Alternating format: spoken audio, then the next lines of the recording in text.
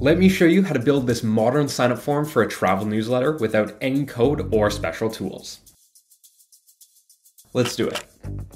First, I'll create a new element up here and then hop into contact and forms. There are a few presets, but I'll create a new custom form instead. Just drag out the fields that you need. In this case, first name, email, some radio buttons, and then below the submit button, a checkbox. Now, to make a few settings changes, in first name, I'll make it a required field and add a placeholder and do the same thing for our email field below. For the radio buttons, change the title to how did you hear about us? And to add our options, just jump into bulk edit and I'll write those out. Finally, the checkbox message will be to opt into future newsletters. Once those changes are made, we can preview to see the form in action, and I'll jump over to the settings tab. Change the form name to something like sign up form to make it easier to manage, and since all of the fields above the submit button are required, we'll go ahead and select none. Last thing is I'll change the confirmation message to reflect that the user has in fact been signed up. And the last tab here is where you'll be able to view your submissions once you start getting some. There's actually a lot of other features that can be implemented, like automations, payments, and advanced validation, but for a simple newsletter sign-up form, we don't really need all of that. I'm gonna save and exit, and you'll see the form ready for us. I'll add a new section below with the screen split in half and set it to fit to screen, so it's the full height of the screen.